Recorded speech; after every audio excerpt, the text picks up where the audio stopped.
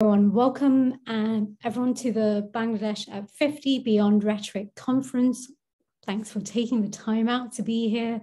It's been great to see that people have responded so enthusiastically to the conference. It's really important that we're here, we're celebrating and reflecting on the achievements of the last 50 years, and in particular, the challenges that remain. I'm going to pass it over to Dr. Nasrin Khandoker in a moment, just to tell us a bit more about the ideas behind the conference. First, I'd like to welcome you on behalf of Queen Mary University of London. The conference is being hosted by the Queen Mary South Asia Forum, a network of scholars and students researching on South Asia. If you'd like to know more about what they're doing, I'll put a link in the chat.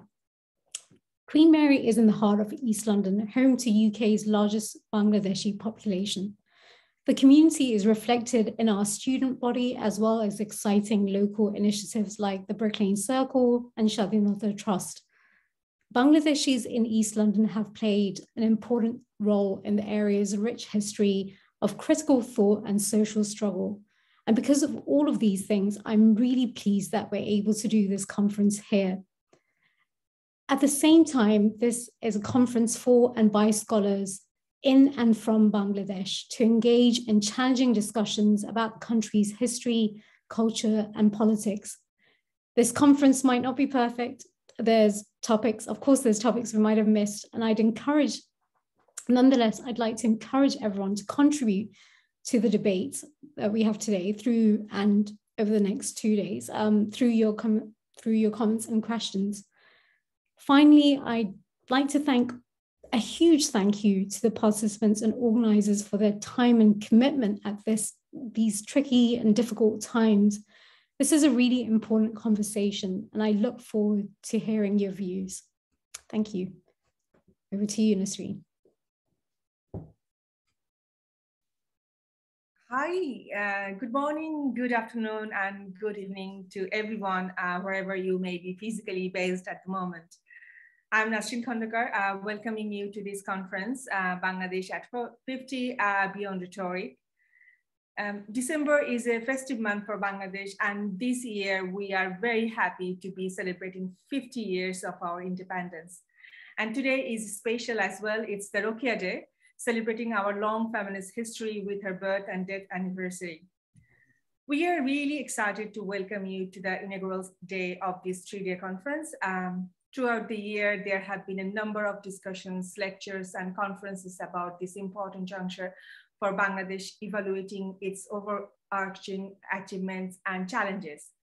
While that is indeed relevant for this historical moment, we would like to take our discussion forward with specific topics that are crucial for peoples of Bangladesh at the moment to reflect on critically beyond the much celebrated rhetoric of resilience, growth, empowerment, development, or progress. Here, we want to engage with the challenges and hope from the perspectives that are often ignored, from voices that are unheard, or the issues that are often avoided. The idea of the conference came about from our discussions for creating a space for Bangladeshi scholars by keeping in mind our positionality in the hierarchy of global academic sphere. We wanted to challenge the colonialist hegemony to examine Bangladesh as a field to be researched on, ignoring the critical and embodied knowledge that the Bangladeshi scholars had been producing for decades. We therefore wanted to bring the critical scholarships mostly produced by Bangladeshi scholars who are studying and working at universities all over the world to dismantle the so-called global local binary. However, we acknowledge that this conference cannot do justice for all the critical scholarly voices and valuable research that needed to be put forward and engaged with. We are only able to scratch the surface, and we acknowledge these absences as our limitation. But this is just a start, and we really hope that there will be other initiatives to bring forward the marginalized and ignored scholarships and open up vibrant academic debates about Bangladesh. We also hope that we will be able to organize something on a more regular basis where we can be more inclusive and diverse in the future. We are very excited to have 24 Bangladeshi scholars to present in 6 panels. The panels are categorized only for the organizational purpose. The topics of the panels overlap with each other and do not have any hierarchy between them. We believe that the real strength of any conference is not only the presentations, but the valuable discussions that they generate through the participation of the audience. We are really excited that so many of you registered and are here today, not only from Bangladesh, but from many other parts of the world who are interested in Bangladesh. We would like to thank you for your support and enthusiasm. We are looking forward to your engagement in this conference. The idea of the conference emerged organically within our collective without any institutional or organizational funding. However, we are so lucky to have QMUL University of London to support our ideas and provide institutional and technical support. I want to express our gratitude for that. Before I turn it over to the moderator, I would like to say a few things about housekeeping rules. So please bear with me. We want to make this a space for engagement, so we really want to hear from as many of you in the audience as possible. But we will be taking questions at the very end after the presentations are complete. So please post your specific question into the chat function and our moderators will take it up and read out to the presenter. If you would rather ask the question directly, please post the question into the chat function anyway and indicate that you want to ask it directly. In that case, we will call you out and ask you to unmute yourself and ask the question. Without any more delay, I want to hand it over to Dr. Bina DeCosta for moderating the panel. Thank you, Bina, for being here with us today. Bina is a professor at the Department of International Relations in the Australian National University and an Australian Research Council Future Fellow. Her publications include 7 books and numerous articles, including Nation Building, Gender and War Crimes of South Asia on 1971 and 1947. She's a member of the Chittagong Hill Drug Commission, and her current research focuses on reparation for Birangana and the children born of war. Over to you, Bina. Thank you so much, Nasrin. Before we start, I would like to acknowledge and celebrate the first Australians on whose traditional land the Australian National University stands and where I work. I pay my respects to the elders of the Ngunnawal and Ngambri people, past and present. Welcome, everyone, and thank you for joining us today on this very important occasion for this very important conference. Those of us who are participating and listening in this first panel and throughout the conference, we all deeply appreciate the intellectual commitment of the organizers of this event. Nasrin Khandoker, Hannah Shams Ahmed, Sayeed Ferdous, and Layli Uddin. Working from different parts of the world, the organizers brought together scholars of and from Bangladesh for critical conversations about history, politics, and culture. I'd also like to express my thanks to the organizing team who have done such incredible work for this successful conference that we are going to be participating in. I'd now also like to warmly welcome and thank our speakers tonight for our first panel, Nation, Histories and Possibilities. We have 3 speakers, so I'll introduce them one after another and also mention the title of their paper. Throughout the presentation, if you have any specific question or any comment, feel free to type that in the chat function. Please make sure that your microphone is muted, but we welcome you to leave your camera on. Our first speaker today is Professor Sayeed Ferdous. Sayeed loves to work in the blurred zone of the disciplines of history and anthropology. He has been teaching anthropology at Jahangirnagar University, Bangladesh since 1995. Sayeed has a PhD in history from Lancaster University. Based on his research work and his anthologies, he has also numerous work. He has also recently published Partition as Border Making, East Bengal, East Pakistan, and Bangladesh. Sayeed's presentation today is titled Reading Between the Lines, History and Nation in Bangladesh. Over to you, Sayeed.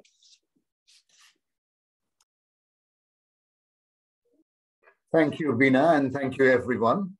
So yes, I'm really feeling great to see all the faces and all the names here. And this is a great opportunity to share views and everything. So yes, reading between the lines, history and nation in Bangladesh. So this is a paper basically that talks about the relationship between history and nation, or you can say how nation and it's like nation and nationalism impacts on the history writing practices in Bangladesh. And to evaluate that relationship, I have chosen 1971 as the case study. And I would start with the question, what are the blind spots of the existing historiographical instances on 1971? What are missing there? And for me, of course, historians and scholars have their different choices and preferences. For me, the choice is I can see women, violated women, and number one, and number two, the Biharis, or to be, if we want to be politically correct, it's Indian emigre followed up by 1947 partition. So yes, those are the two blind spots, and I will start the discussion. But I will try to unfold my argument by talking about these two blind spots. First thing is, whenever we start talking about the relationship between nation and history, we all know that every nation erases some episodes of its history, and in some cases conceal or erases some episodes, and on the other hand, it glorifies some other episodes. Like they try to stretch some glorious episodes, and in some cases squeeze or erase out, simply take off some episodes. So, actually, a nation state and nationalist historiography requires a smooth narrative to avoid the awkwardness, to deal with the others within the nation. So in the case of when we are talking about the women and Biharis in 1971, this are these awkward points when nation and nationalist historiography hesitates how to configure, how to deal, how to encounter these issues. So, the thing is, in some cases, they take it out, erase out. In some cases, nationalist history is silenced about women or Biharis of 1971. In some cases, they make a tailor-made presence of them or talk about something else simply. So this is about, I will start about talking about these 2 points, one after another. First, the scholars are in agreement in general that women and violated women, like rape victims and women, those who had gone through enormous violences during the 1971 war, has remained silent, mostly in the nationalist historiography in Bangladesh. But then there is this notion of public secrecy that Mukherjee has used, like that Bangladeshi society not really concealed it wholesale. There are their presence of the Biranganas, there are presence of the violated women, but in a certain way.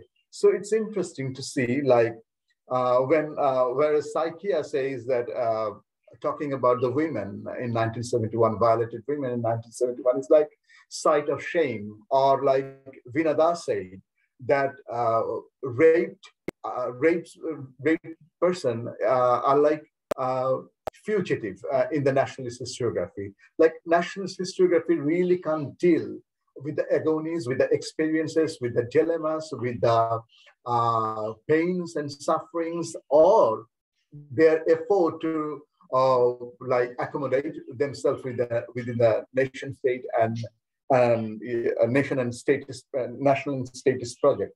So this is the thing, there is this agreement in general that in the 1971 history of war, in the 1971 war history, women are not adequately represented and represented in a particular way. I can just remember one example from Nayanika Mukherjee's work, like she was describing about one display, like how Liberation War Museum in Bangladesh has dealt with the issue. Like at first, when the museum has started, there was no display on the Viranganas, and then after their a second one, like further attempt, they have put on a display, but only with a text, only with titles in English, not in Bangla. So it's interesting, like the way the hesitation or the awkwardness was like there. On the other hand, about the Biharis, the question is, do Biharis at all exist in the 1971 historiography? What happened to them actually? Apart from vilifying the Biharis as the traitor, as equivalent to Razakar and those things, are there any other space for the Biharis in the nationalist history? Like there is this concept of Saikia, when Saikia says double unhoming, or there is this concept that Dina Siddiqui has used about the statelessness of the Biharis. So it's interesting to see, like, what I can see, like, about the case of the Biharis, to deal the Biharis in 1971, the pretext of 1947 was a must. But historians in Bangladesh precisely segregated these two events. Like they don't really try to relate 1947 until recently. They don't really try to relate 1947 and 1971. And whenever they did it, they try to deal them as antithesis to each other. And on the other hand, there is this relationship. If you look at the Indian emigrants' fate, like why they came here, what was their expectation, what was their desire, what was their desire from the state?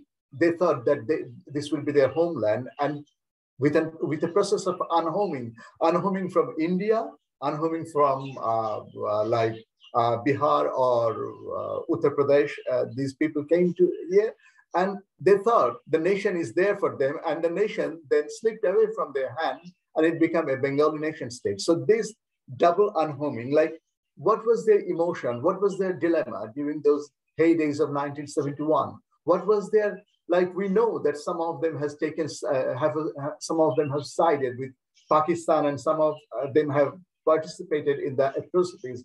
But in general, what is the feeling of the community, and how the history in Bangladesh about 1971 has dealt with that? So that is another question that largely in the Bangladeshi nationalist historiography, there is no place for these Biharis. So the question is like, so these are the two other of the nationalist history in 1971. One other is the violated women, and the second other is the Biharis. And I should mention, I should acknowledge the recent scholarships on both the areas. The scholars in recent years, like in the last decades, the last decade has contributed in these two blind spots, and they have made significant. There has been made significant progress. Yet the nationalist history in general still find itself awkward to deal with these two issues. So, and then there is this little chances, like what Van Schendel many years ago has written about the historiographical practice in Bangladesh. Van Schendel says that Bangladesh historiography need to be decolonized. So this is an interesting, like Dina Siddiqui used this phrasing from this coinage of Van Schendel about the Bangladeshi historiography while talking about the statelessness of the Biharis. So like people in Bangladesh have been trying in recent, like scholars from Bangladesh or outside Bangladesh who were dealing with the 1971 have been trying to accommodate or stretch the canvas of 1971 and accommodate these others, these marginals of the history in the canvas. But then at the same time, like I can also remember the work of Afsan Chaudhry on like Gramer Ekattor or Hinduder Ekattor, like bringing up regional history, bringing up people's voices, and try to stretch further and go beyond the nationalist rhetorics or go beyond the nationalist framework of history. But the thing is, my point is, so what I have added here, I have added nothing new so far. Like I just acknowledged the previous scholarship, and I just identified the women in 1971 and the Biharis in 1971 as the other of history in 1971, and that is nothing new. So my point is, we have to address at least three things. First, there is this narrative of sacrifice and heroism about 1971. Yes, there was this story of sacrifice. There is this saga of sacrifice. There is this saga of like heroism. But we also have to go beyond that. It's not that all the Bengalis were innocent and naive and like they were just victim of the situation. Bengalis also have taken part. This was a war.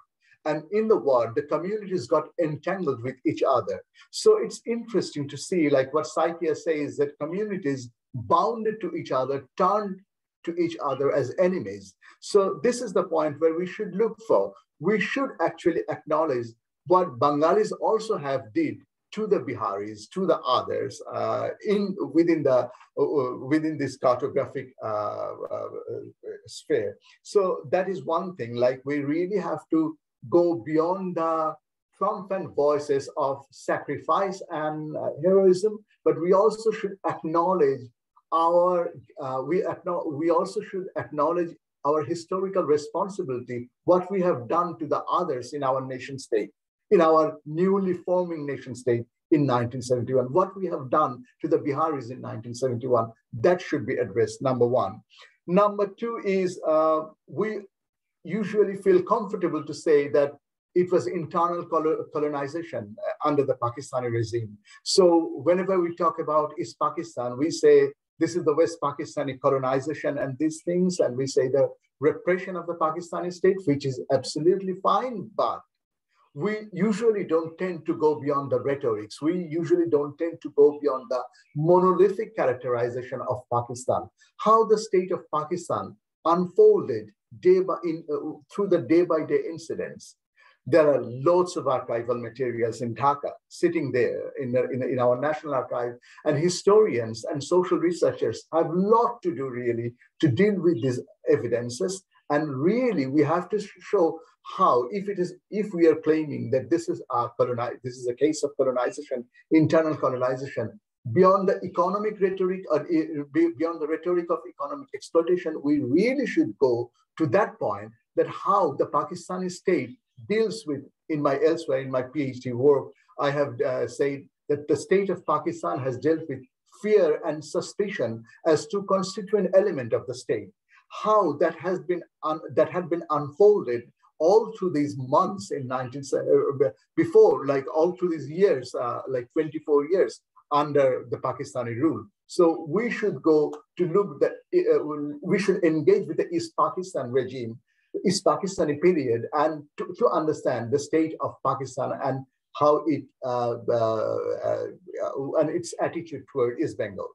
The third part is, from a very nationalist perspective, there is huge applaud, huge tone of gratitude toward India as the savior, as the friend of Bangladesh, which has got elements of truth.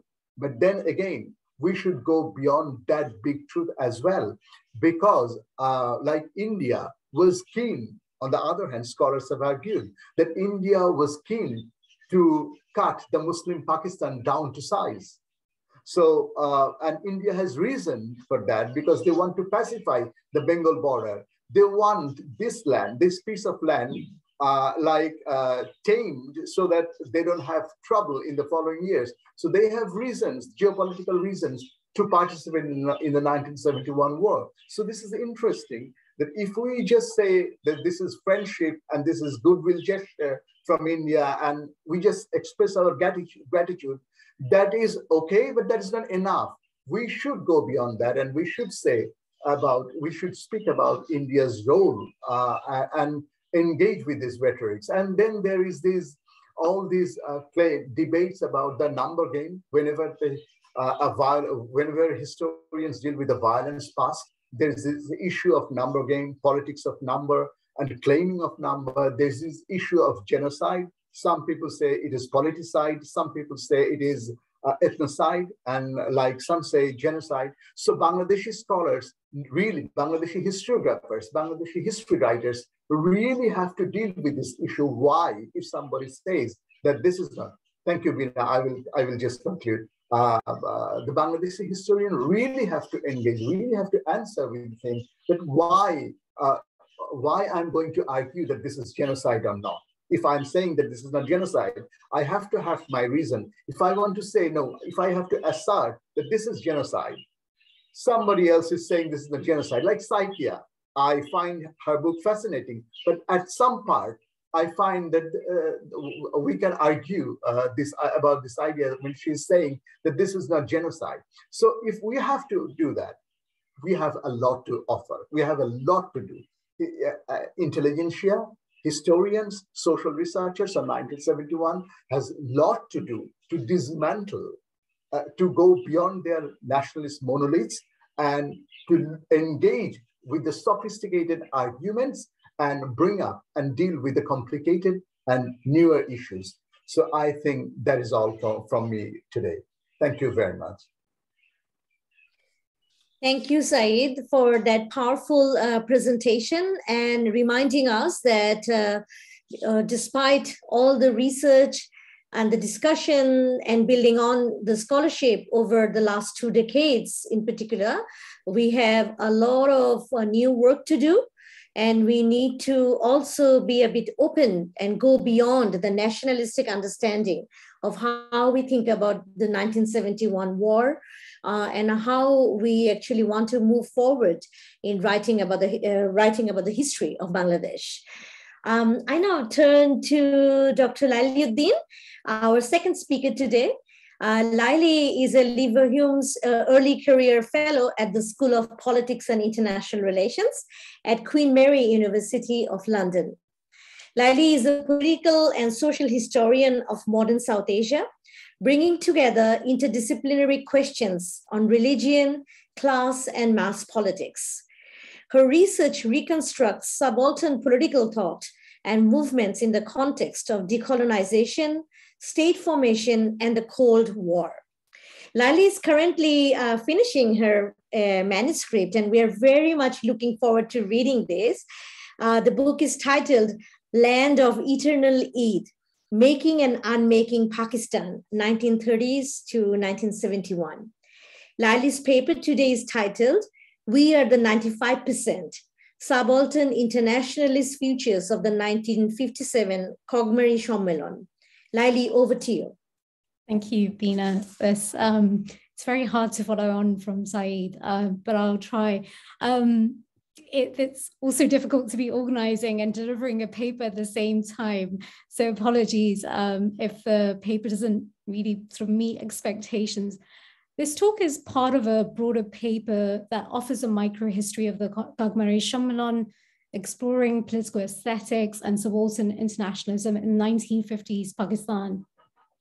The focus of the presentation today is to foreground that rich strain of anti-imperialism that was present in the politics of East Pakistan, the histories of which have been overshadowed by that master narrative of ethno-linguistic nationalism in the making of 1971. This was not your prosaic politics of anti-imperialism, but grounded in subaltern life worlds and cultures, and spoke to futures of Afro-Asian internationalism, solidarity, and peasant laughter. In February 1957, the Awami League, the ruling party in East Pakistan, held their council convention at Kagmari, a small, sleepy village 50 miles north of Dhaka, the political capital of East Wing. The Kagmari Sammelon, described as a mela, a festival, a Sanskritik Sammelon, a cultural gathering, and an Afro-Asian cultural convention, had profound consequences for the politics of Pakistan and Bangladesh.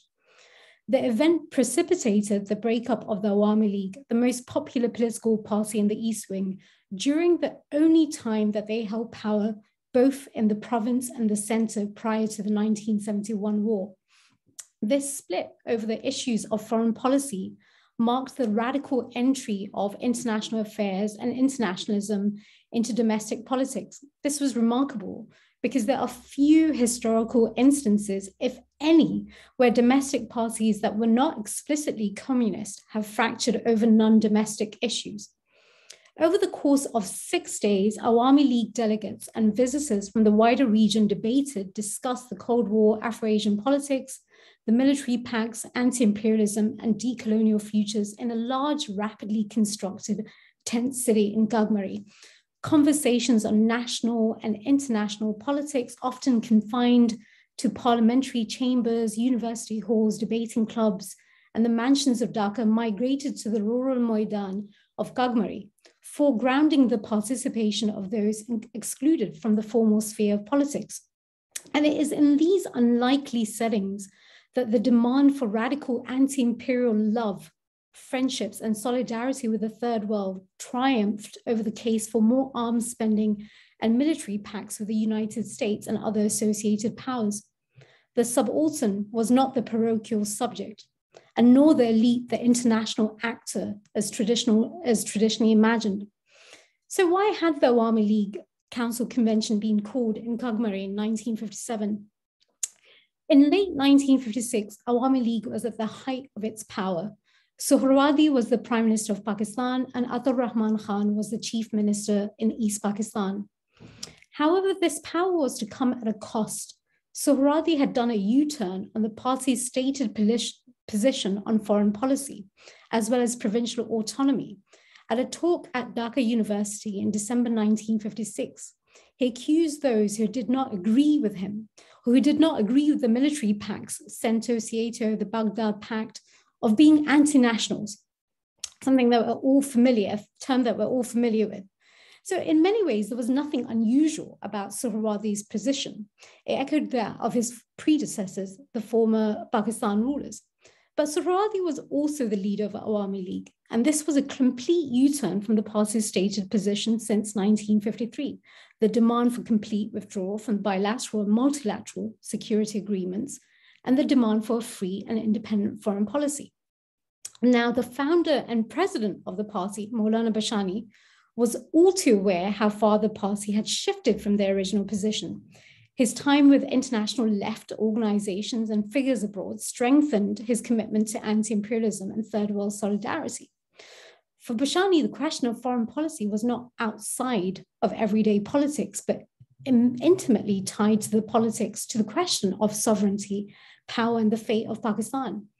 The people could not really be the masters of Pakistan, especially if they were tied into these asymmetrical relationships of power and being drawn into wars that were not of their making. So conscious of this imminent showdown between him and Suhrawadi, Bashani called for the Awami League Council Convention to be held in Kagmari in February 1957. The organizers of Kagmari put out advertisements titled Desher Dak, the call of the nation, in various newspapers. Bashani appealed to the, quote, 95% of those who were poor cultivators, laborers, blacksmiths, potters, etc., and with all those whose money the country runs, end quote, to attend the Sammelon. The Awami League Party political convention, usually a closed-door session, was now thrown open to all of the people that Suhrawadi and the other senior Awami League leaders did not find necessary to include in their discussions on Pakistan's future. Kagmari was a changed landscape over the period of the Sammelon. Those who organized or attended the event described how this backward village was transformed into an Ostai Rajdhani, a temporary capital. This was not just a remark on the thousands of people that descended onto the small village, including the Prime Minister, the Chief Minister of East Pakistan, politicians, international guests, and foreign diplomats, but a reference also to this infrastructural and aesthetic makeover that the village received. What do I mean by that? So the expression, all roads lead to Kagmari, was in common use over this period. Now, this was not just a simple turn of phrase, but an actual representation of the massive network of unmetalled roads that were constructed to enable attendees from different parts of East Pakistan to travel to Kagmari. Now, the construction of these unmetalled roads stood in stark contrast to the monumental failure of the recent road building project between Dhaka and Tangai. In 1952, an Italian road building firm had secured a contract to put down thousands of miles of road in East Bengal, connecting Dhaka to outlying districts and towns. However, since 1954, bitter, long, and fruitless wrangles between the provincial government and Italian contractors had meant that the machines were turned off and laid to rust.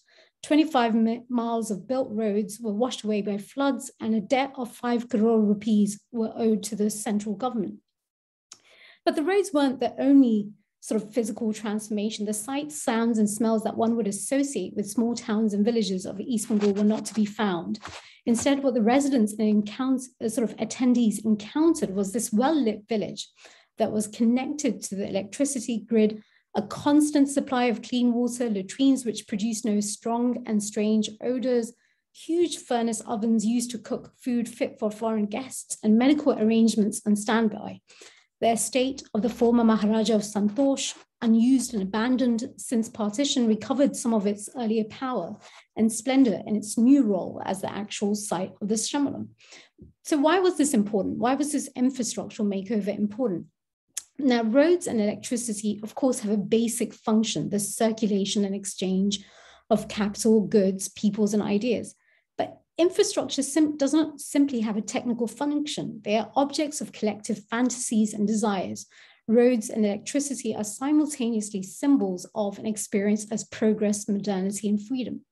And the city, by extension, becomes invested with similar ideas and emotions. On the other hand, villages are endowed with fixed and essentialized qualities of being deeply hierarchical, unequal, and mythical spaces. So the rural village, which had captivated the anti-colonial nationalist imagination, lost much of its political currency during the post-colonial period. The dominance of the urban over the rural was apparent in East Pakistan by the mid-1950s. In September 1956, as villagers poured out of boats and ferries onto the riverbanks of Dhaka to take part in a hunger march, the police fired shots at them and killed a number of them. The city was where people came to articulate basic socio-economic and political claims of these seen by the modern state. The changing infrastructure and aesthetics in Kagmari presented a vision of the power and possibilities contained within rural spaces and constituencies, a role otherwise denied to them. The village did not have to continue to be marked by stubborn decline and immiserization. It could be revived and reimagined, not as some romanticized version of a village of a bygone era, but as a place that could boldly face the future if equipped with infrastructure. But we should also see these transformations as something more than just reproducing the power of the city. Perhaps conversely, the changes were also there to mock those in power who could only be lured to the village through the availability of the creature comforts or the veneer of modernity. So Bashani used Kagmari to rebuke those in the Awami League, such as Sohradi, who thought politics could only happen in modern spaces. And by showing that the peasants and other rural inhabitants were as modern, progressive, and capable of political thought as their urban elite counterparts, Kagmari displaced elite knowledge and power. Bashani had unveiled the radical and transformative potentialities of these collective endeavors, the capital in a village, in which labor emerged as the connective tissue between people, spaces, and politics. After all, the Prime Minister had come to discuss the future of Pakistan with peasants and workers. The Sammelon was a manifestation of Jacques Rancière's principle of axiomatic equality, the equality of anyone with anyone, a space of radical equality. So there we have the cultural the aesthetic makeover. I'll turn to some of the cultural elements quickly. So Bashani was no stranger to organizing political events with cultural components, but he had organized Kagmari for a specific reason. Bashani argued that the Awami League could not hoodwink the people for long, and that the bichar khomota, the ability to judge, and the buddhi vivechana, the intelligence and thought, was not to be underestimated. Kagmari was turned into a pedagogical space which could appeal to those specific qualities of intelligence and judgment of the subaltern constituencies. Bashani saw Kagmari as a crucial platform for cadre building. He constructed a powerful and compelling case for autonomy, imperialism, and internationalism in ways that he could secure the hearts and minds of those at the festival. But how was this pedagogy to work? So central to the task, he was going to give people a sense of what futures built on subaltern internationalism would look like by prefiguring some of the political connections, relations, and emotions at Kagmari. The idea was that if people were able to see that it was possible to inhabit the world differently, then they would want to change it. So Bashani drew on 3 festival techniques and practices to persuade and educate his constituency. The use of gates, folk culture, and lectures. I'll mainly talk about the gates here. So the gates, numbering somewhere between 50 to 100, were one of the most striking sites of the Kagmari Sammelon. They were dotted the 4 to 5 mile route from Tangail to Kagmari. They were remarkable enough to merit a mention in the Sunil Gangopadhyay's epic novel, Purva Paschim. Although Everts, the vice consul, the American vice consul, was less generous about them, describing them as flimsy arches. So the Kagmari gates had names of political, religious, and cultural figures, mainly men, emblazoned on them, ranging from Mao, Ataturk, Shakespeare, Prophet Mohammad, to the more regional and local leaders such as Gandhi, Chittaranjan Das, Haji Shariatullah, Rabindranath Tagore. But it was Jinnah, not the Prophet, whose name was printed on the most lavish and highest number of gates. Even so, there was no serious attempt to arrange these gates or to endow any ornamental or hierarchical privilege on any identifiable category. So these names had different levels of familiarity and associations for the audience. But it's possible that the group who derived some, if not the most pedagogical benefits from the gates, were the workers and peasants for whom many of these names, as they rolled off their tongues, must have seemed foreign and unfamiliar. It's not possible to retrieve the stories that were told or imagined by these subaltern constituencies as they walked through the gates and noticed the prophet's name before and after rows of unfamiliar names. But perhaps some speculation can be allowed when we do these kind of histories. It is possible that the role of arches, a structural feature in Mughal imperial architecture, paradoxically played a similar as well as a radically different function at Kagmari. Historically, they have denoted the king's rule and power between and the connection between different spaces. But the arches at Kagmari demonstrated a similar veneration for authority, but it was not vested in a single individual idea, past, or geography, but rather to multiple and variegated geography, peoples, religions, and cultures. Where the military pacts offered belonging to an exclusive club of nation states, the gates were infused with a spirit of radical equality. The peasants and laborers were shown that they were part of this wider, richer moral and cultural universe, where examples and lessons from Mao, Lenin, or Abraham Lincoln could be drawn upon, although perhaps not given the same weight. So the haphazard ordering of the gates were perhaps not arbitrary or as initially assumed, but designed to place emphasis on the connections between those life worlds. Revolutionary cultures was what connected them rather than what divided them. So shouts of long live global solidarity could be heard at the end of the conference and the debate between Suhrawardy and Bashani. I'll finish quickly, Bina.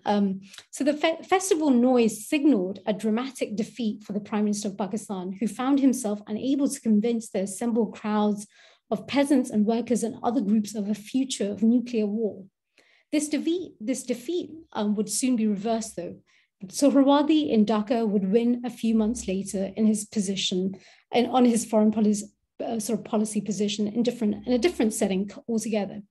And this would lead to Bashani's resignation from Awami League and the formation of the National Awami Party, which after the banning of the Communist Party in 1954 emerged as the foremost left-leaning and progressive party in Pakistan. So just to sort of wrap up quickly, what lessons does Kagmari offer? Kagmari Sammelon reframes our understanding of the history, politics, and aesthetics of the left in South Asia. As the historical event, Kagmari has received inadequate attention from scholars. It acquires significance mainly for Bashani's remark of salam to the center, seen as an indication of the prevalence of Bengali nationalist sentiment in East Pakistan. So Kagmari has been just read as another event in the seamless narrative of Bengali nationalism. But Kagmari shows us actually that even at this high point of Bengali representation, the fault lines of Bengali nationalism as an insufficiently hegemonic project, unable to suppress other political national aspirations and possible futures. Kagmari offers a more radical narrative, actually. the prefigurative politics of futures beyond nationalism. Kagmari was about the forging of a new political community that rejected strong and muscular nationalism in favor of effective solidarities and connections between the newly decolonized nations. The freedom and dignity of the 95% could be realized only through a class-based internationalism. So just my last comment here, some of the most important progressive political movements of recent years have come from occupied space, Shaheen Bagh, Tahrir Square, and the Indignados movement. These and other creative protests have reworked and combined existing cultural forms for progressive ends. This tradition of occupation of space and cultural politics has a long history, and we see at Kagmari a unique South Asian example. Thank you very much. Thank you so much, Layli, for this fascinating presentation. From your portrayal, for me, and I know many in the audience as well, for us, Kagmari really came alive, actually, through your portrayal. So before introducing our final speaker, I would like to remind you that if you have comments, if you have questions, interesting feedback or resources, please send us those through chat box and we will monitor those. And if you're interested to also speak after the final presentation, we could also unmute the microphone. So I would like to introduce our final speaker today, Mohammad Sajjadur Rahman. Sajjad is finalizing his PhD at the Strassler Center for Holocaust and Genocide Studies at Clark University. Sajjad is also an alumni from Dhaka University, Department of International Relations, my own department, Sajjad. Sajjad also completed another master's in terrorism studies from the Middlebury Institute of International Studies at Monterey, California. His current research focuses on post-war justice in Bangladesh. What Sajjad hasn't included in his bio is also that Sajjad is currently developing this incredible archive on Bangladesh and 1971. So we welcome anyone who has documents also to connect to Sajjad after the event. Sajjad's paper today is titled The Politics of Forgiveness, the Collaborators' Trials, the Case of Dr. Malik, and Bangladesh's Experience with Post-War Justice. Over to you, Sajjad. Thank you, Bina, and thank you, Layli, Sayeed Bhai, Nasrin Appa, and Hana for giving me the opportunity to share my work today. I need to share the screen now.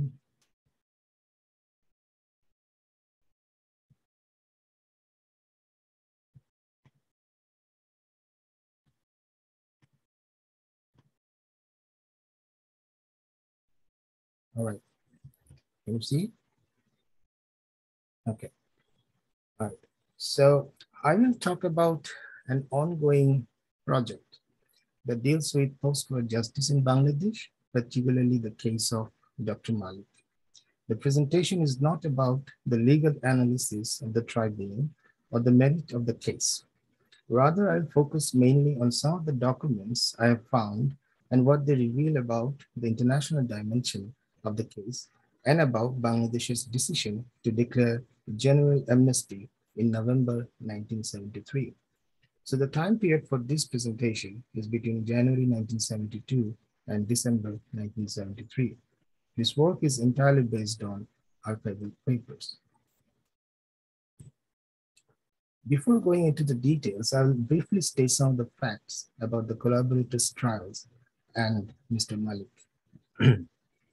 Soon after the Liberation War in 1971, Bangladesh faced various challenges in dealing with the crimes of the local collaborators who allegedly supported the Pakistani army and opposed the creation of Bangladesh. After the war, the government took immediate action to ensure accountability and to end revenge. On January 24, 1972, the Bangladesh Collaborators Order was promulgated by presidential decree. The act provided for the prosecution of collaborators before special tribunals. Being a collaborator itself became a criminal offense under the law. The other acts it criminalized criminalized were drawn from Bangladesh Penal Code. However, many potential suspects were never charged because they fled into exile. The government set up 73 special tribunals to try those who collaborated with the old regime. Let me also briefly state a short biography of Dr. Malik to help you understand why his case attracted international attention in 1972. Born in Chuadanga in 1903, Mr. Malik was an eye surgeon, a trade union leader, diplomat, and the last governor of East Pakistan. He studied in the Vishwabharati University in West Bengal and got higher degree in ophthalmology from Vienna in 1931. His wife, Elfit Fatima Malik, was German. Malik started his career as an eye surgeon in Kolkata, and later he joined the trade union movement in 1936. He became the first president of All Pakistan Trade Union Federation. He served as ambassador of Pakistan to Switzerland, Austria, Yugoslavia, China, the Philippines, and High Commissioner to Australia and New Zealand. In August 1969, he was appointed Minister of Health, Labor Works, and Social Welfare, and remained in that position till February 1971. Later in July 71, as Special Assistant to the President Yahya Khan, he was responsible for the supervision and coordination of relief and rehabilitation activities for the refugees. During the War of Liberation of Bangladesh, Malik was appointed Governor of East Pakistan on 31st of August 1971 and took oath to office on 3rd September. On 14 December 1971, while Dr. Malik and his cabinet members were preparing for a meeting, the Governor House was partly damaged by the airstrike of the Allied force, and he, along with the members of the cabinet, resigned and took shelter in the Hotel Intercontinental, which was declared as no-war zone by the International Red Cross. Dr. Malik was detained secretly from that hotel after 16th of December. Although Dr. Malik's case attracted international attention, and it was the most publicized trial in Bangladesh in 1972, there was no academic study available on this particular case until this year.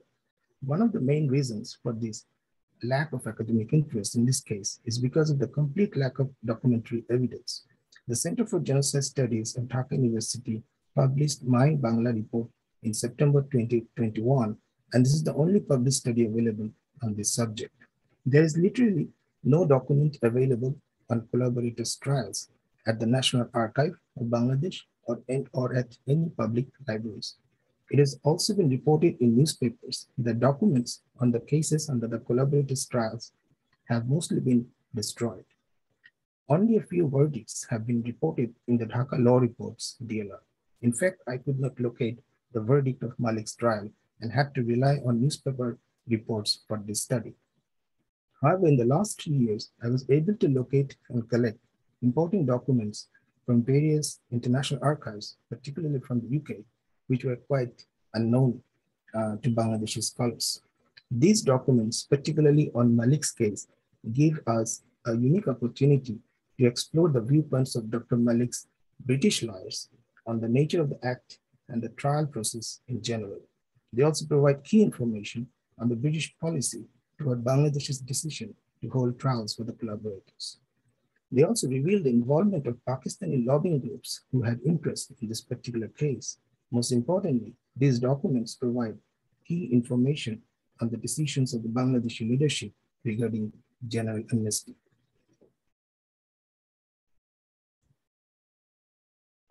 In the previous slide, these are the archives that I have collected various documents from, documents in the form of letters, telegrams, and official records, of course.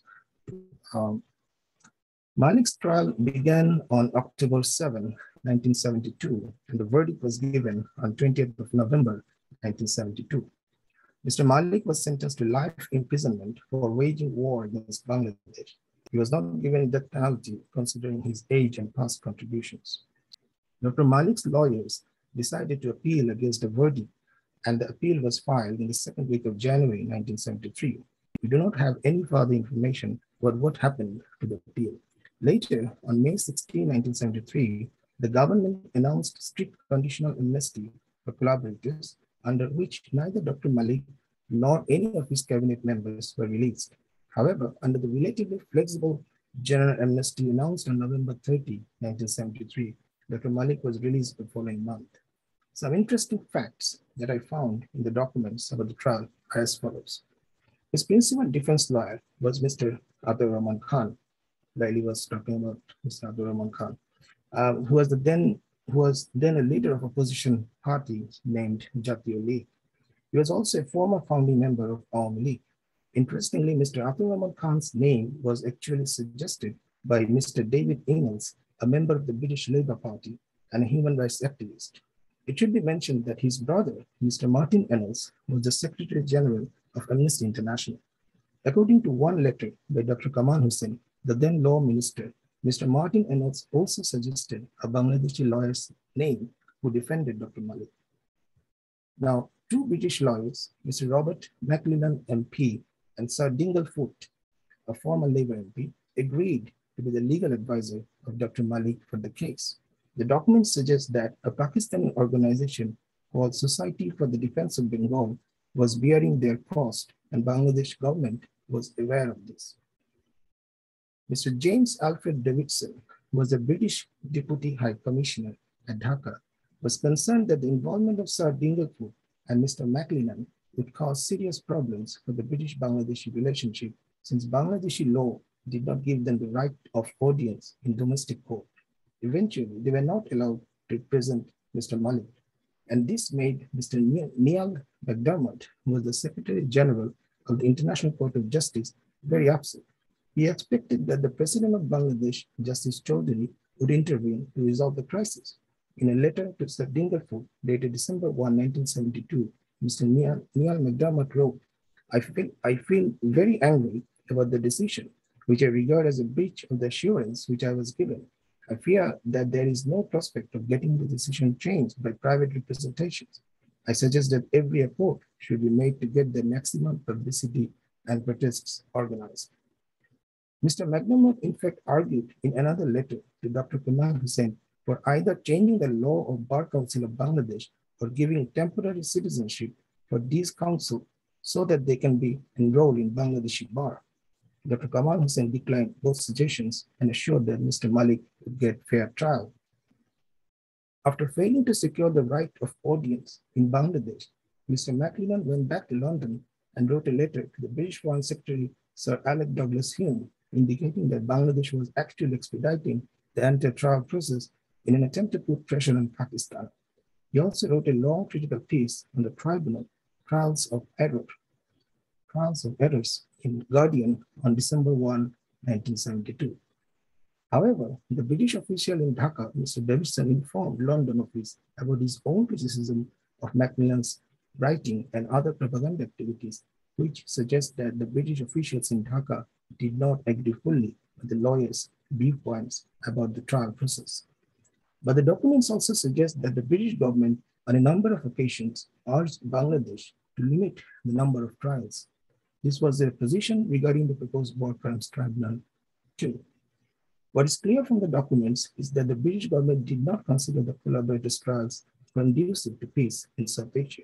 While in public, they regarded the trials as an internal matter of Bangladesh, privately, the British officials expressed their concerns about the negative implications of the trial on the post-war peace process in the region. Pakistan's reaction to the Malik trial were predictably angry, and President Bhutto declared himself deeply shocked and distressed by the verdict. A Pakistani lobby group, Pakistan American Friendship Association, headed by Mr. Asghar Chaudhary, continued to propagate against the trial and invited Mr. Dinglefoot to USA to deliver lectures on the problems of the trial with the promise that all expenses will be taken care of by the organization. Mr. Neil McDermott declined this offer due to his other professional engagement. Now, in general, there are three types of causes that are usually discussed within Bangladesh for explaining the decision to declare general amnesty in 1973. The Prime Minister Sheikh Mujibur Rahman's magnanimity and his commitment towards bringing peace, domestic political pressure, particularly from Maulana Bhashani and Atar Rahman Khan, and the increasing criticism have been the politicization of the trial process at the time. But as you have just noticed, there were external pressures too. But beyond these reasonings, the documents I've seen do indicate that Bangladesh Authority might have been contemplating about declaring general amnesty from the very early stage of the Collaborators trials. And this is the second most important theme that emerges from these documents.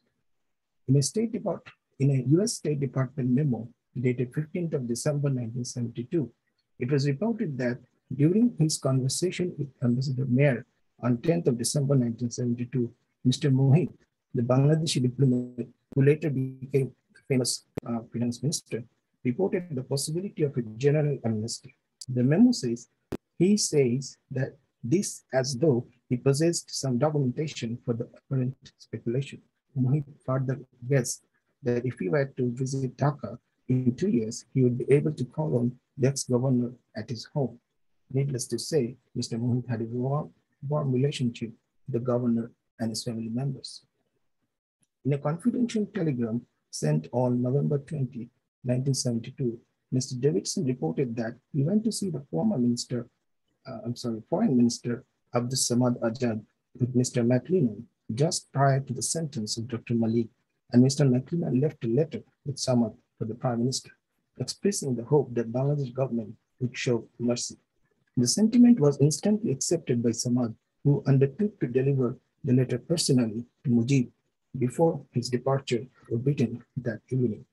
The telegram mentions Samad, who spoke sympathetically, said that he and the Prime Minister understood the pressures on Malik and knew the kind of man he really was.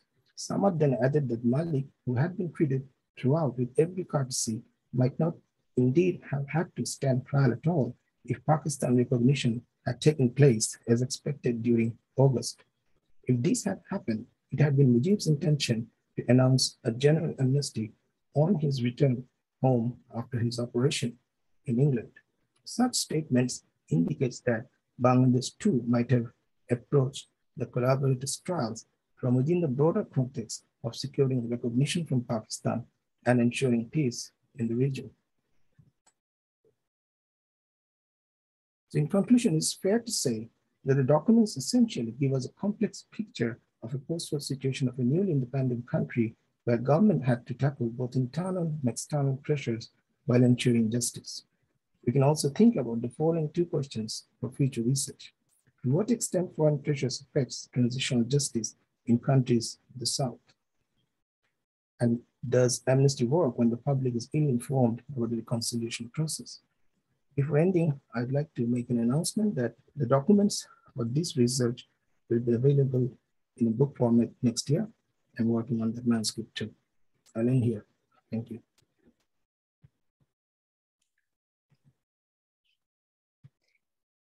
Thanks so much, Sajjad, for this very important presentation and sharing with us this part of history about which we know really little. So thank you for this presentation.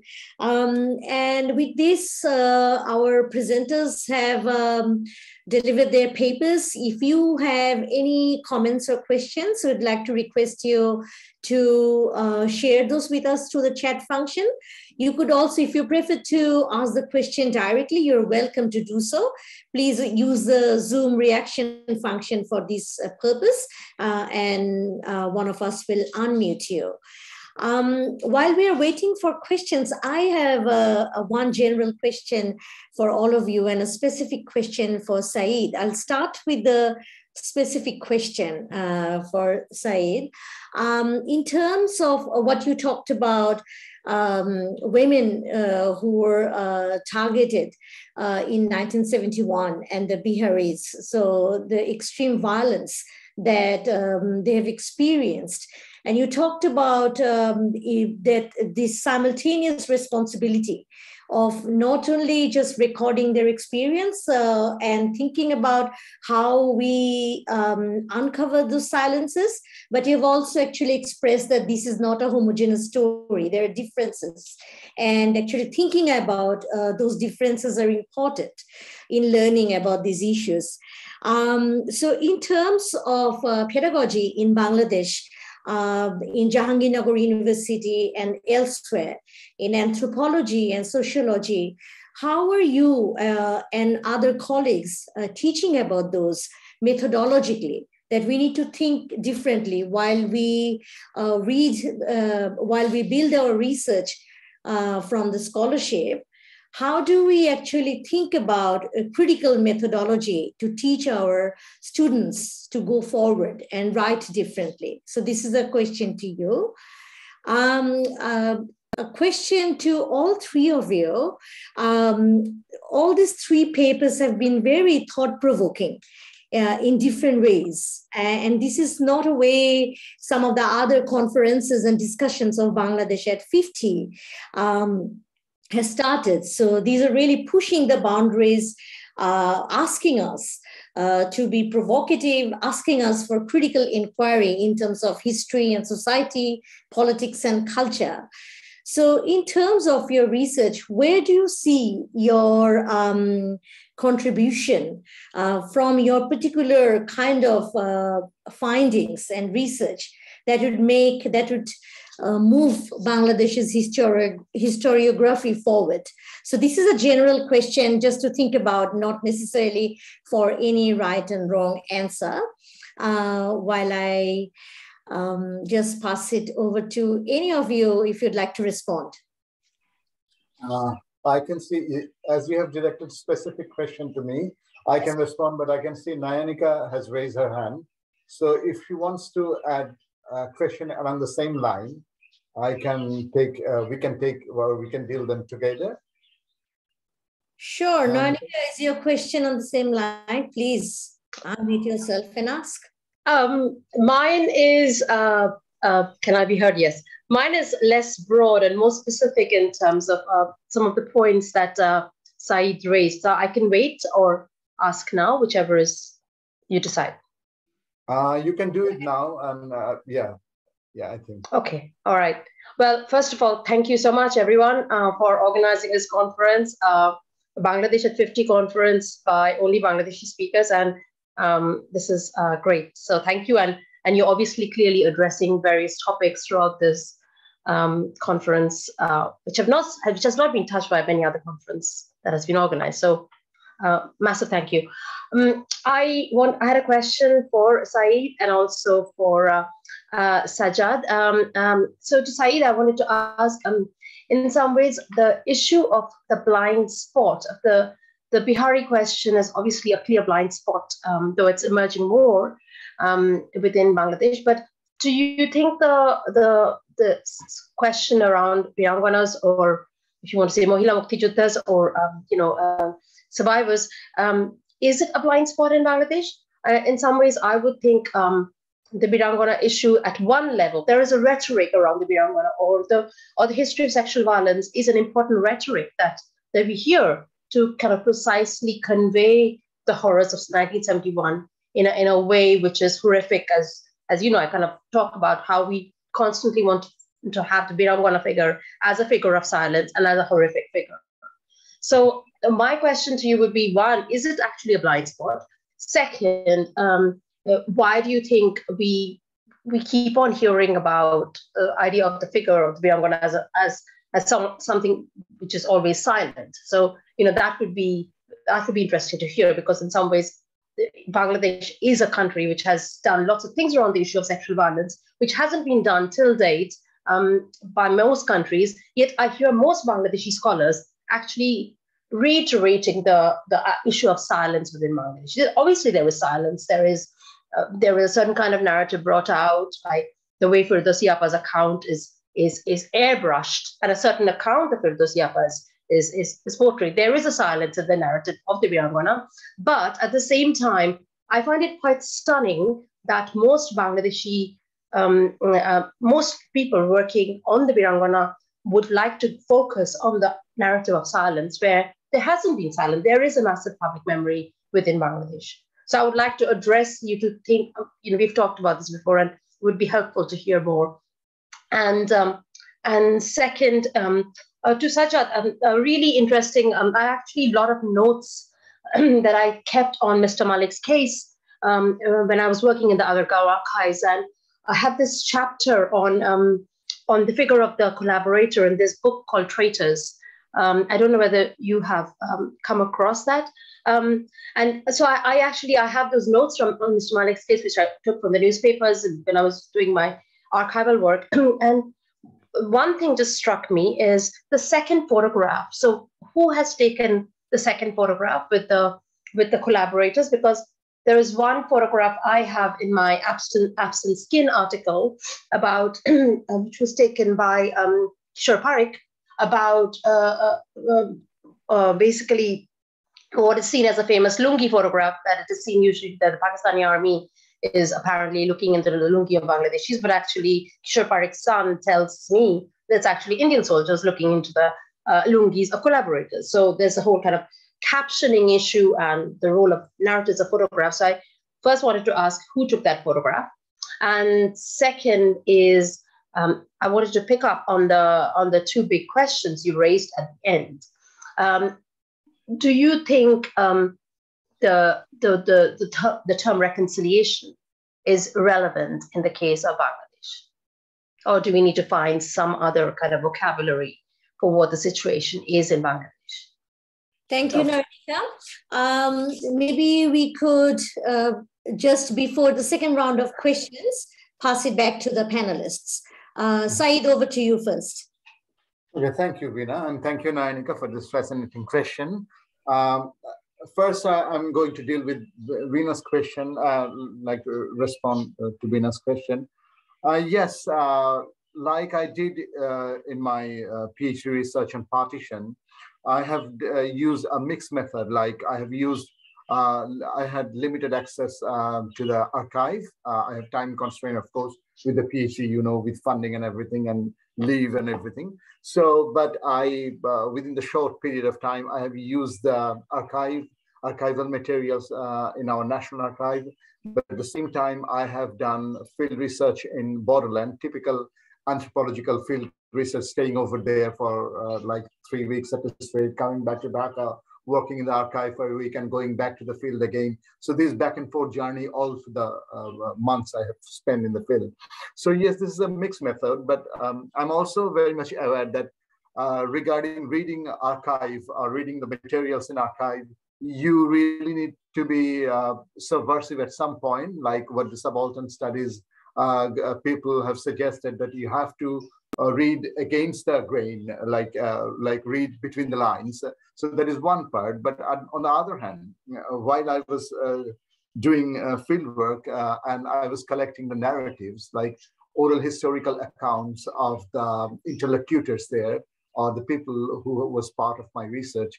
So I have to remind myself over and over again that there is these trends of accommodating or claiming that we are accommodating people's voices, but actually it is becoming part of my project. And often, like liberation, the fascinating and one of the most fascinating example is the Liberation War Museum in Bangladesh has this huge archive of oral historical accounts, but they just take these accounts in a way, decontextualize the accounts and fit in within the comfortable nationalist rhetorical historical framework. So yes, it's about the methodical question that you can use the mixed method, but on the other hand, while using the mixed method, you have to always be keen that what you're doing, like whether you are trying to put words in people's voices, like whether you are using them tailor-made, you are making a tailor-made use of people's narrative to fit in your project. So that is one. Or you allow yourself as a researcher to unsettle, to get questioned, get puzzled with information coming from the field. You're allowing yourself to get puzzled and questioned and rethink your project. Like I started with in my partition research, I started with nostalgia. I have got this middle class, secular Bengali middle class nostalgia in my mind about 1947, because I started with my father's journey. But on the other hand, when people started saying that we were very happy at the beginning, and I got, okay, it's very different. And we have got this story or narrative of friends and like Sever of India during 1971, and people were raising their issues with refugee camp experiences in India during 1971, which is very complicated at the same time. So yes, you definitely can draw from different sources, but most important is how you're going to use them. That sensitization of the researcher and like kind of self-reflexivity, subjectivity, and allowing yourself to challenge. That is one thing. The other thing is, yes, Nayanika, your question about whether Birangana is a blind spot. I acknowledge the scholarships researchers have brought in the past decade, including you. Bina is here. Yasmin Saikia is here. Yasmin Saikia has contributed in that field, and then there is this like before everyone else, before the academia and intelligentsia, there was this oral history project from Aino Shalish Kendro, on like from which Shaheen Akhtar has fascinatingly developed the novel Talash. So Talash is there. So Tariq Masood's Narashundar is there. So neither Bihari nor Violated Women are completely new as a completely unexplored or unintervened areas on 1971. And of course, comparing to the Biharis, quote unquote the Biharis, comparing to them, yes, violated women, rape victims, Biranganas have been dealt by the researchers, at least addressed by the researchers in many more instances. That I acknowledge. And what you said, I also understand this idea of public memory and public secrecy at the same time. Yeah.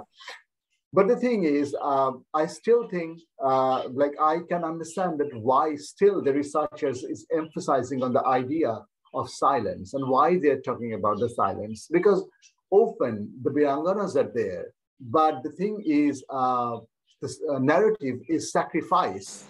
The narrative of sacrifice is getting stronger day by day. Like it's still there, like that Biranganas have sacrificed their life, Mukti Yoddhas have sacrificed their life.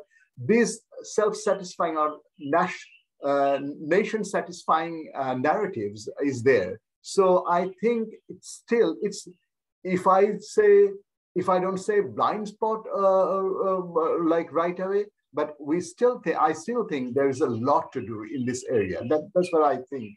And acknowledging the scholarship in recent time, including you and everyone else, I still think there is a lot to do on this area. Yes. Thank you very much. Sorry, I have taken a lot. No, that's all right. Thank you, Sayeed. Before I go to the second round of questions, I wanted to just pass the microphone over to Sajjad, if you'd like to respond to Nayanika. Just also wanted to mention that we have roughly 10 minutes left. If the organizers are okay, if we could go 5 more minutes over, then we have another round of questions to respond to. Sajjad, over to you first. Thank you, Nayanika, for the questions. The image, the photograph that you talked about is taken by Jack Garawalo. This is the record I have with me. I got this image from Mukti Yuddha e-archives collection, which they collect from different sources. I think it is originally from Getty Images. So, and the description was quite clear that those were probably Bihari collectors and with 4 Bengali freedom fighters. So that is that. The short answer for the second question is that if I consider, and many considers actually the term reconciliation in a broader context, and that doesn't exclude the judicial process. So if you include judicial processes and other kinds of reparation mechanism that Bangladesh has taken up recently, these are all part of the reconciliation process, I believe. So that is my short answer. Thank you. Thanks so much, Sajjad. So I have, on the second round, I have 3 questions. The first one is to Layli from Dr. Naomi Hussain. It's on the chat box. It's about so I'll just read it out for you, Layli. I particularly love the focus on political aesthetics and global South solidarity in Kagmari. I wondered, what are the legacies of this prefigurative political moment in contemporary political culture? And I have 2 other questions here, I see. Saad Kasem, if you'd like to introduce yourself and ask the question briefly, over to you. Please be brief. Thank you. Thank you. Hi, I'm Saad. I'm at the University of Virginia, and I'm an anthropologist in training. My question is one to Sayeed Ferdous. Thank you for the presentation, but my question, I think, is broadly based on a confusion. You keep on, you've mentioned that you've suggested a couple of suggestions on how to go beyond the current historiography of Bangladesh, right?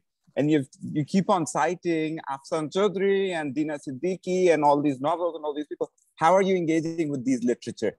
If you could say so, because we're departing onto, if we are departing onto a new kind of historiography, a lot of these scholars have already addressed these issues. So I just wanted to know what the crux of your engagement is with the already existing bodies that are present. Because if we don't put the foreclosure together, how are we moving forward? If we don't foreground, yes. Thank you. Thank you. Sorry, I have to ask you all to be brief. Professor Shopan Adnan, over to you. Thank you, Bina. I'd like to elaborate some of the points made by Sayeed Ferdous regarding the blind spots of Bengali nationalist historiography. Now, he has pointed out the case of two others, so to speak, and I think there are many others in this war. And the case that I want to draw your attention to is the vilification or ambiguity regarding the Paharis of the Chittagong hill tracts in the historiography.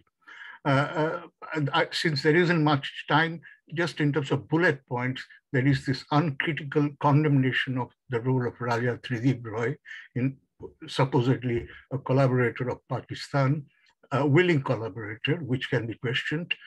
It's a case study of how national enemies are produced, the production of the enemy.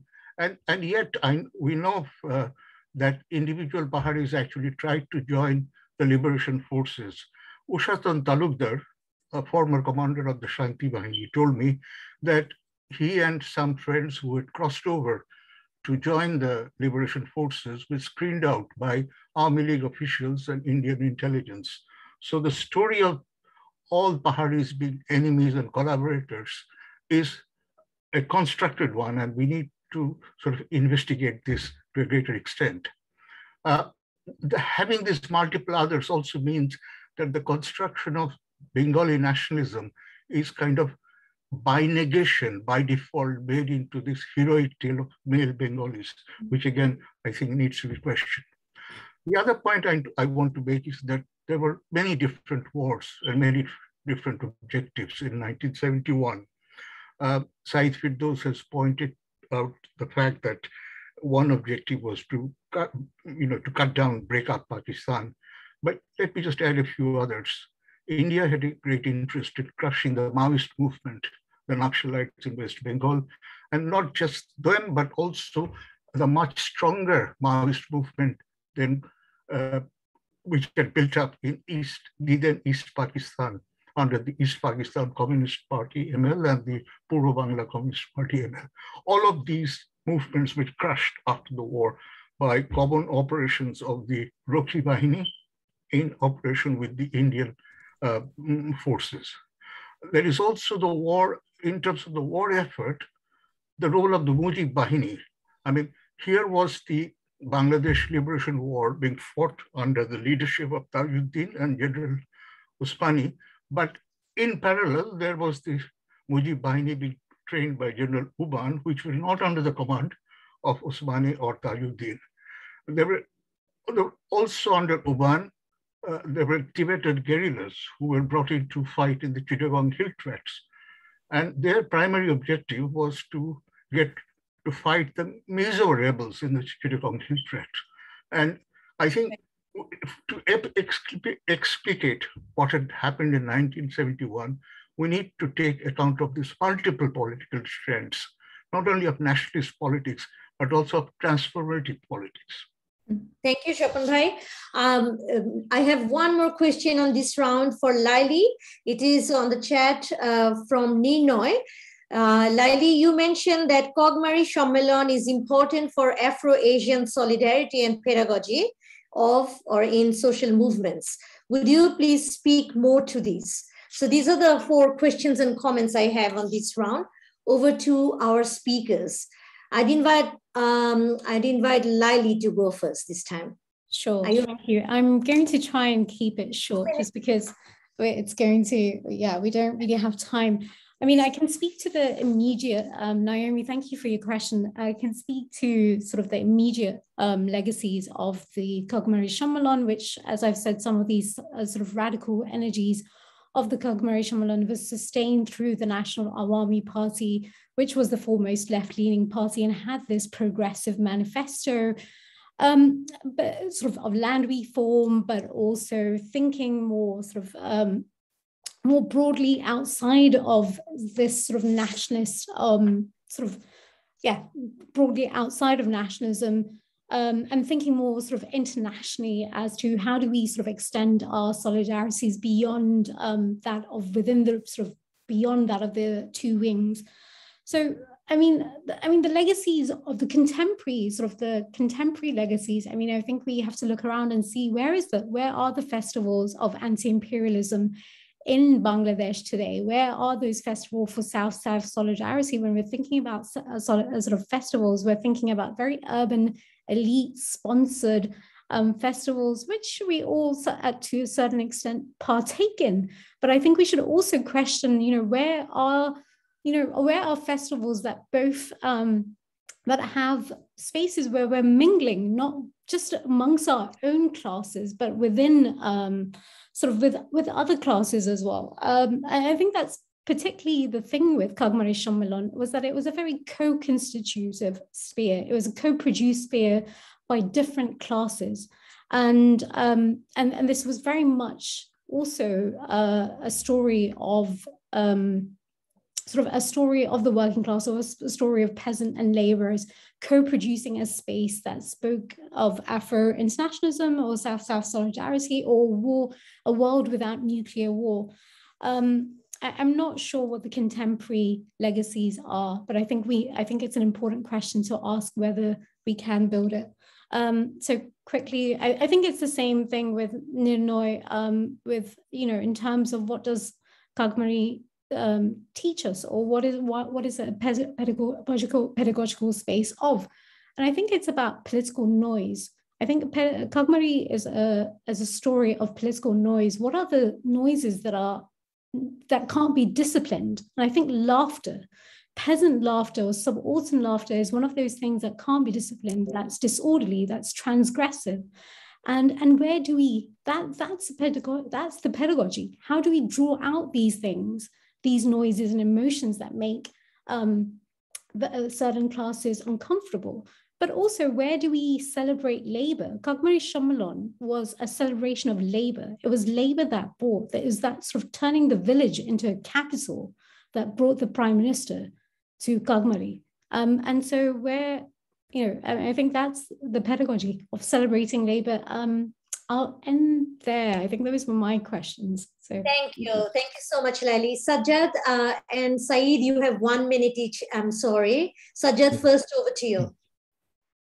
Yes, I just saw the question.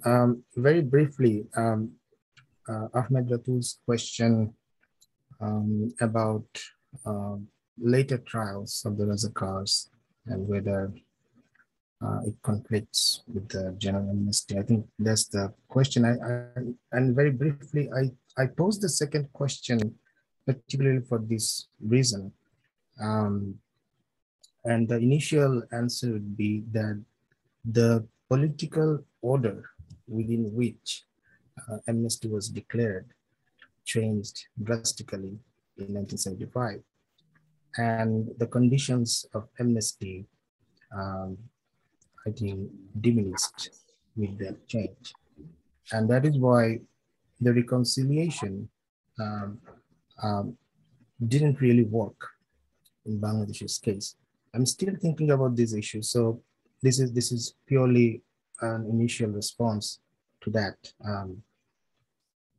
So I'm done with this question. Thank you. Thank you. Saeed, you have the last words. You had a question from Saad Qasim, and I've sent one on the chat box. Over to you, Saeed. Okay. So Saad Qasim's observation is right. Like many people has already done the work, and what's new and what I'm talking about, yes, definitely. I acknowledge this scholarship that has been done by fascinating scholars there.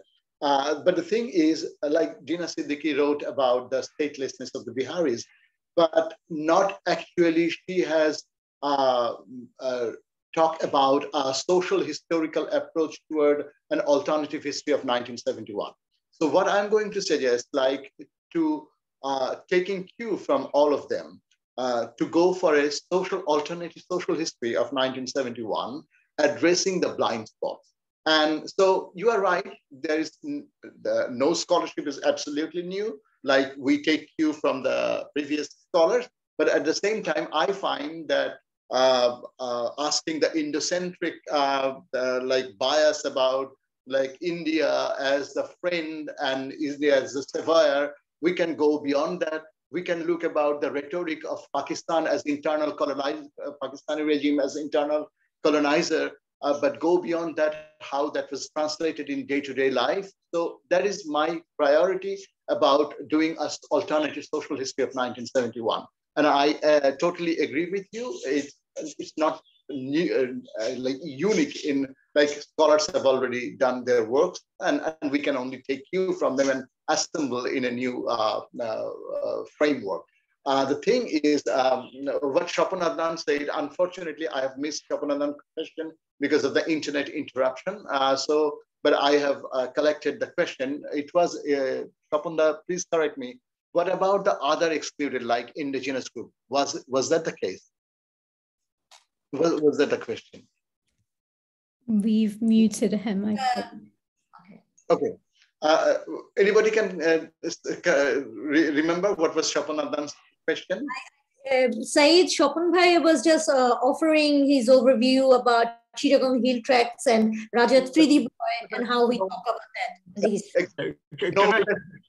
Can I just say that the general point I wanted to make was that there are multiple others. So I pointed out the special case of the Chittagong. Thank you, Shapuna. I completely understand what you have said. Definitely indigenous people. Yes, that is another area, like I have mentioned Afsan Chaudhry's work on the Hindus and the Grammar Ekatter and those. So people, and I said that people can have different preferences. I have, when I think about 1971, these are the two others which already have been discussed by the researchers, but I think there's still a lot to do in this area, but I acknowledge and respect your perspective as well. And I completely agree with you. Thank you very much. Thanks very much. I'm sorry to rush everyone because we have another very interesting panel coming up in just about in 12 minutes. So our next panel is Resistance and Social Movements. But before that, please join me in thanking these incredible speakers and for their powerful presentations. And also we look forward to engaging and reading, engaging with you and reading your work. Thank you, Sayeed, Sajjad, and Layli.